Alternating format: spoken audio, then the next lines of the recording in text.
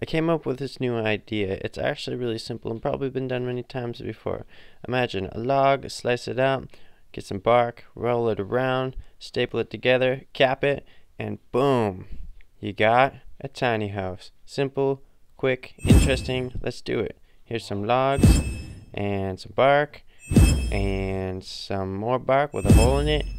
And yep, it's just more bark, and we space it out and get a saw, get it up off the ground, and we cut it up.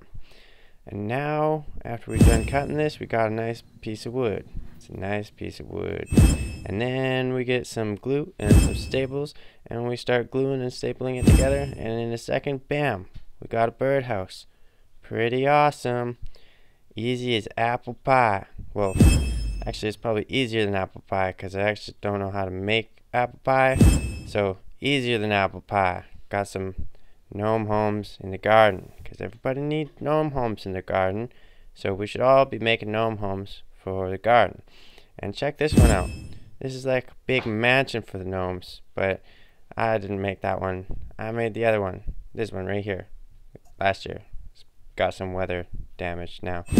And this is my other blue one that I made. It's I don't know, this guy likes crabs, I guess. And this is my tiny home, and it has a porthole. It's pretty cool. And this is this other big home that I've been working on. There's a pretty big difference here.